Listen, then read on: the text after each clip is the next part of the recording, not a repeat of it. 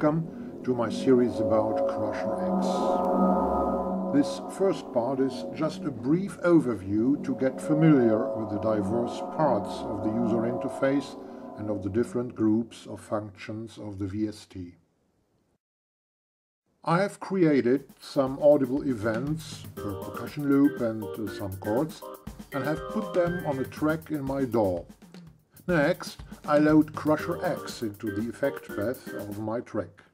Instead of using a pre-produced loop, I could also feed CrusherX by playing live, or I could load a sound file directly into the VST and play CrusherX like a synthesizer. I start with a kind of default preset, not showing much of an effect at all, and start my loop. I want to change the length and the rate of the grains, but first I release the grain view, this window in the right upper corner, and make it bigger to get a better view on what is going on in CrusherX, what is happening to the sound.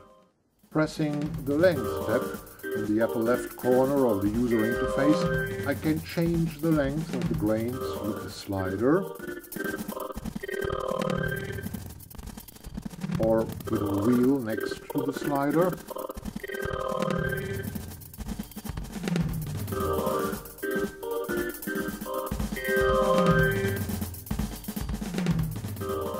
Or simply by clicking on the number below the slider and typing in the wanted length. Clicking the birth tab, I can change the grain rate using the same procedures. Every change is shown in the grain view, the rectangles representing the grains. As this video is only a quick demonstration to give you a first impression of the VST, don't worry if there are functions and things you don't understand yet. There will be enough of explaining, showing and teaching in the following detailed videos. Next thing to change is the tuning of the loop, so I switch to the speed tab and try some small changes. But let me use a modulation of the speed instead of a fixed detune. I choose a moderate modulation depth and a moderate modulation frequency. As you see, the colors of the rectangles in the grain view change according to the tuning of the grains. But I want a different modulation mode, not a sine wave. So I click on the little mode window and from the list I choose Spline. The new window opens and I can draw in my own modulation mode.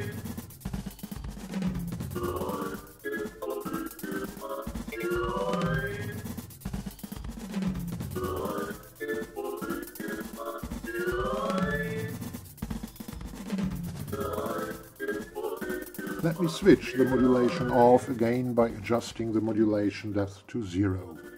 I want the loop to sound a little, well, wet. Clicking the sweep tab and increasing the amount to a little above 0 and increasing the grain length as well, a little at least, brings me where I want to get with my sound.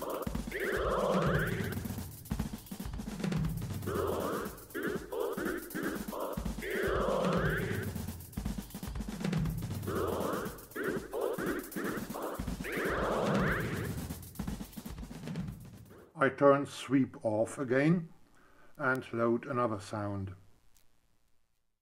I'm going to play it live, but I want some accrush to be processed, so I switch to the correspondent tab, turn it up to about 80%.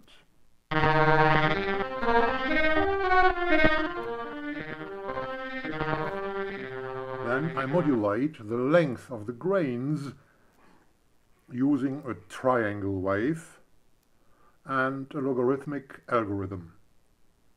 Let's play a little and change the amount of accrush while playing.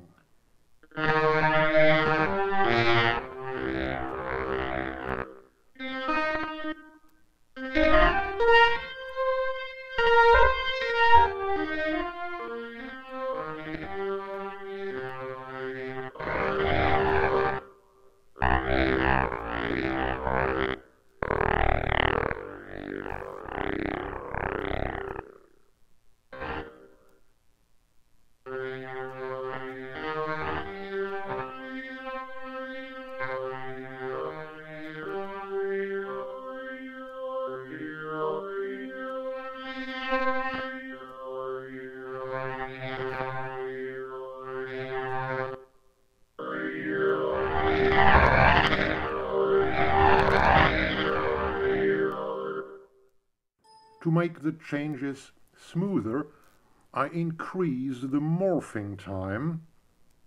What is the time CrusherX needs to follow the changes of the sliders?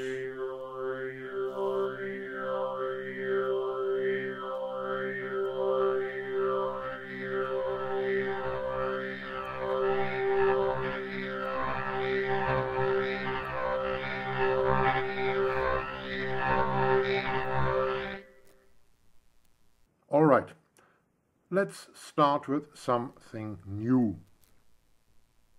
I load a sound file directly into CrusherX. It's a flute, something quiet and soft after all these harsh sounds. With the delay slider, I can scroll through the whole sound until I find a point I like.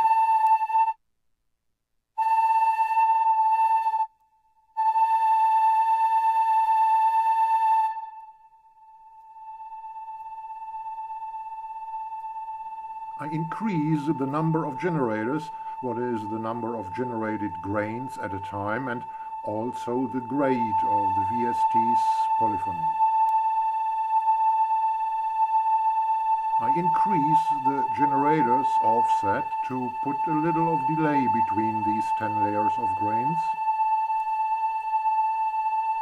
And at least I switch the keyboard MIDI mode to unisono gated and play around a little.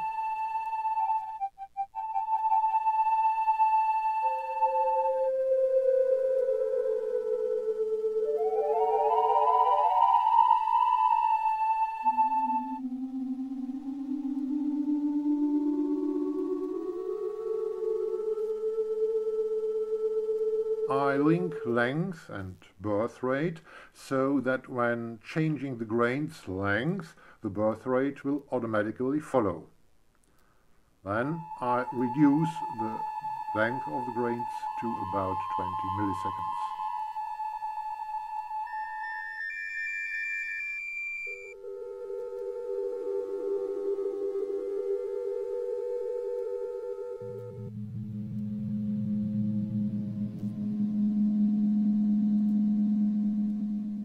I go to the Speed tab again and increase modulation depth to about 75 and draw in a new spine curve.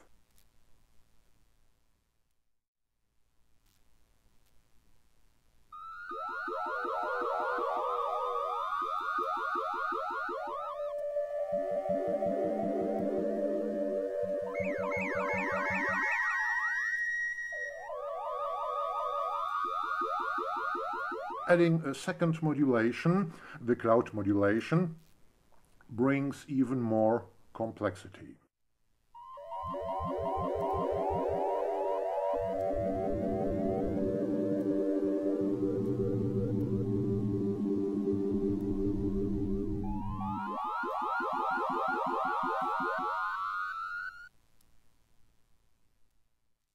Well, I take another example and load the sound of a gong.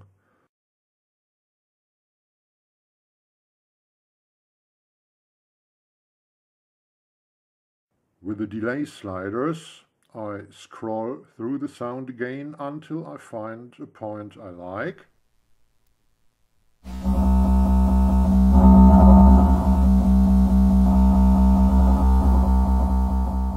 I adjust the grain length at about 150 and the birth rate at 16 milliseconds.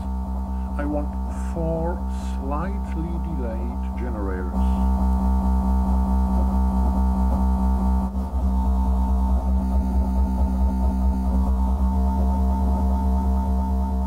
The MIDI mode has to be unisono gated velocity this time because I want to decrease attack to 0 and turn release all the way up. Let's play a little.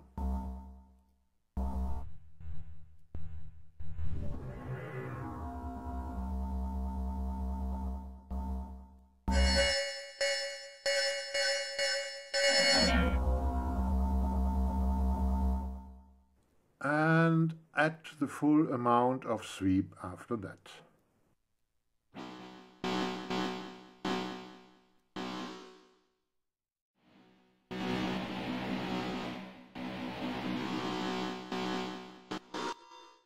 Here comes a second example using the same Gong sample, just taking the sound from another point in the sound and modulating this point some milliseconds to and fro.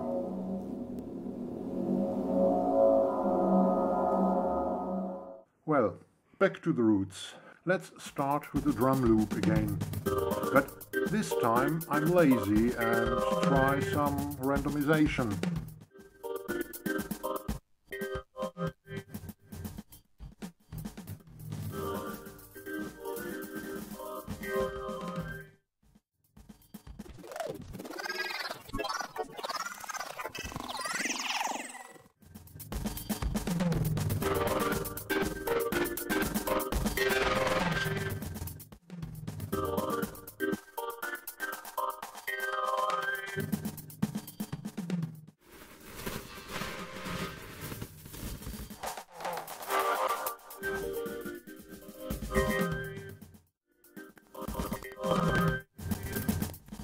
When coming upon a useful sound, you can, of course, export it as a preset to CrusherX.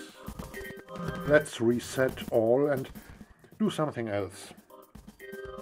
I choose a low-pass filter and adjust the frequency to about 1 Hz only, but the modulation to about 4000 Hz.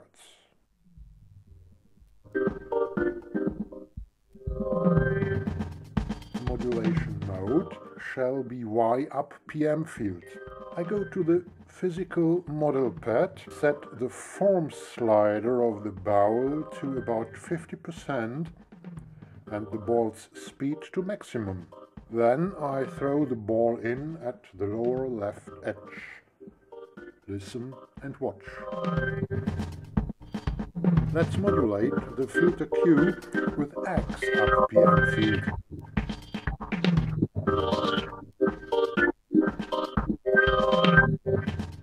Now some quantization of the trigger and a spoonful of the unprocessed dry sound by increasing the 2 dry sliders of the mixer.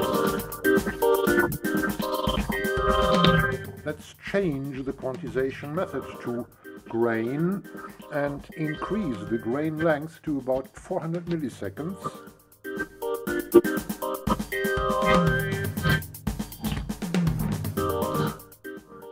And the birth rate between 50 and 75 milliseconds. Increasing the morphing time to 360 and turning the intensity of the quantization completely to 0 blends slowly to a smoother sound.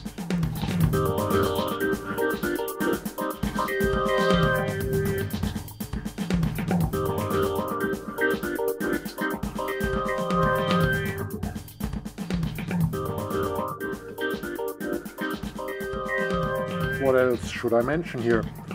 Well, for example, that there is a huge amount of different scales we can load into the keyboard.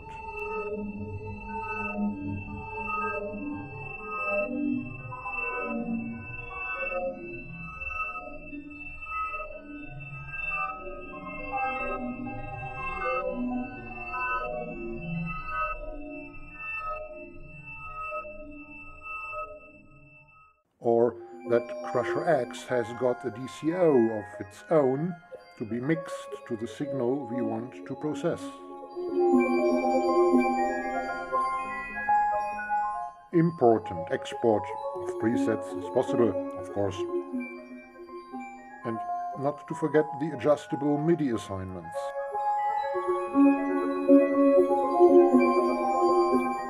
Needless to say that CrusherX has a MIDI learn function, of course. Last thing to mention today, the numerous output and surround modes CrusherX has on offer. We have only scratched the surface of CrusherX's functionality in this video, but I hope it has helped you deciding whether or not to watch the next parts with detailed explanations how to use this VST. I'm going to produce a lot of very short videos, definitely shorter than this one, rather than making a single huge and awesomely long tutorial. So, have a good time after subscribing, liking and sharing. Thank you.